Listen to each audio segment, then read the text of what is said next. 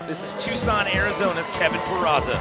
Pegs to 180, Whoa, switch downwind, perfect. Your defending gold medalist from last year puts himself in the top spot yet again. Directly after winning an event, straight to the interview. It's so insane. Your mind's all over the place and you're super excited. You're on cloud 9, obviously. Flare. Whoa, you're kidding me.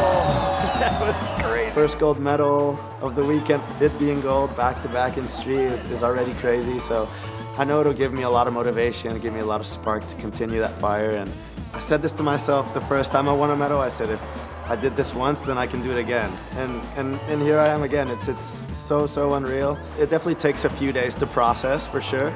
You know, like, all I can do is pray and do my part. And like I said before, whatever result it is that I get, like, as long as I treat people to a show and do my part, you know, then I'm happy. There you go, Kevin Peraza, your second gold medal here in BMX Street.